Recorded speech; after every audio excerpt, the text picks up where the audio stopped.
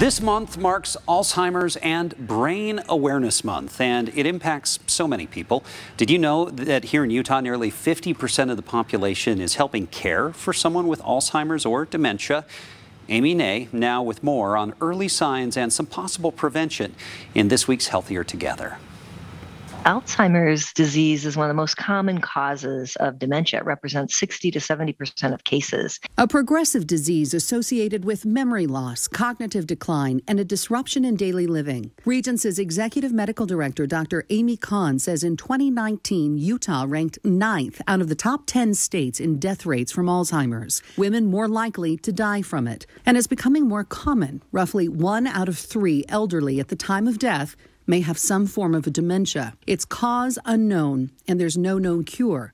But there are some early signs and things you can do to stop or slow the disease's progression. And it's a good time to assess, have there been any changes in behavior, changes in thinking, memory loss, even odd or awkward social skills that you can notice? The top 5 early signs identified as memory loss that disrupts daily life. Challenges like planning or problem solving or handling money, difficulties with completing familiar tasks, confusion with time or place or recognizing familiar faces, and difficulty with balance and judging distance. Maybe it's fender benders or tripping or dropping things. The key is to recognize a change from that individual's baseline level of functioning. If these signs show consistently, you should contact your medical provider. But there are some things Dr. Kahn says we can all do right now. Adopting healthy behaviors can definitely improve brain health. And these are similar behaviors to those that prevent heart disease, diabetes, cancer.